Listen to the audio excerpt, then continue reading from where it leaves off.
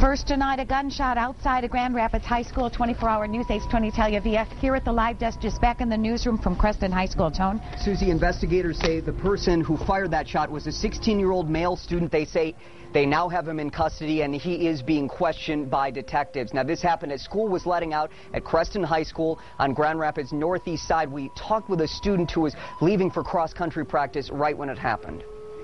Everyone was all scared to go outside. No one wanted to go out. But there was some kids that were running after the guy. Anything more you can tell? Did you see the guy? Nope. Okay. We talked with Sammy Height with her mother's permission. Now, investigators say that student, the 16-year-old male they believe is responsible, was walking out of school and fired a single gunshot into the air. No one was hurt. Here's what happened when we talked with investigators a little bit after the incident.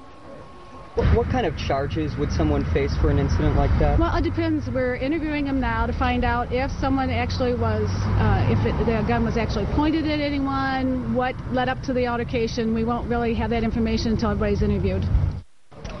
Grand Rapids Police Captain talking to us a little bit ago. Again, this happened after 3 o'clock as students were letting out. No one is hurt. Grand Rapids school officials say a letter will go out to parents. The last time this happened, according to school officials, was at Ottawa High School in 2006. So the safety director says it is rare, although any one time it happens is too many. Back to you.